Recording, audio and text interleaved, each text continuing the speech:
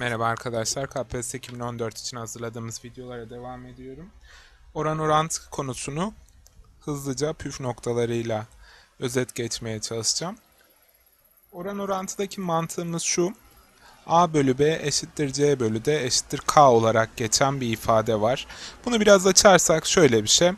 Diyor ki bizim kesirlerde karşılaştığımız genişletme şeyi aslında bu genişletme daraltma.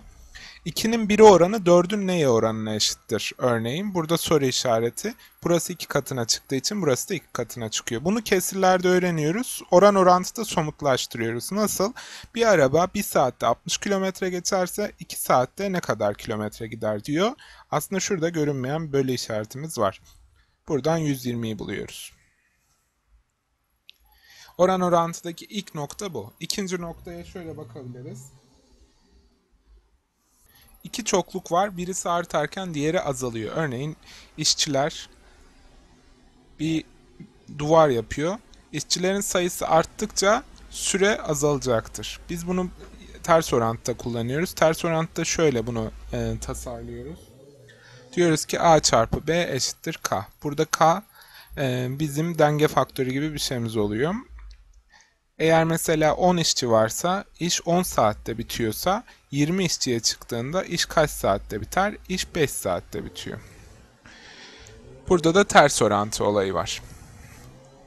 Bunu genelde zaman üzerinden kullanıyoruz. Diğer birçok şeyde doğru orantı var. Mesela zamanı nasıl kullanıyor? İşçinin yanında havuzu doldururken kullanıyor. Diyor ki musluk sayısı artarsa havuz daha kısa sürede dolar. Dolayısıyla ters orantı kullanıyoruz burada da. Orantı çeşitleri var. Ortalama çeşitleri. Ortalama çeşitleri de 3 tane. En çok kullanılanı aritmetik ortalama. Bununla ilgili ayrı bir video da var detaylı. Aritmetik ortalamada sayıların toplamını sayı adedine bölüyoruz.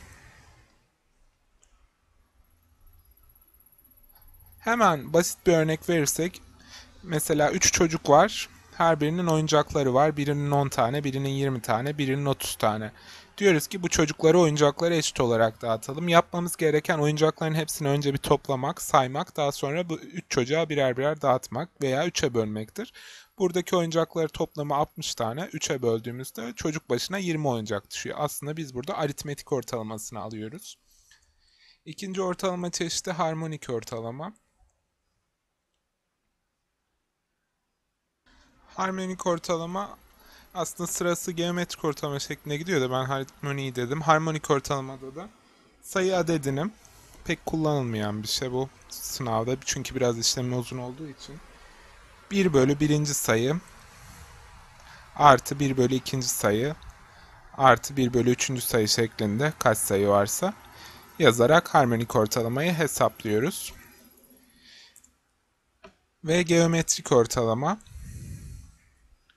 Geometrik ortalamada sayıları çarpıyoruz ve kaç sayısı o kadar kökünü alıyoruz. Örneğin en çok kullanılan 2 ile 8'in geometrik ortalaması nedir?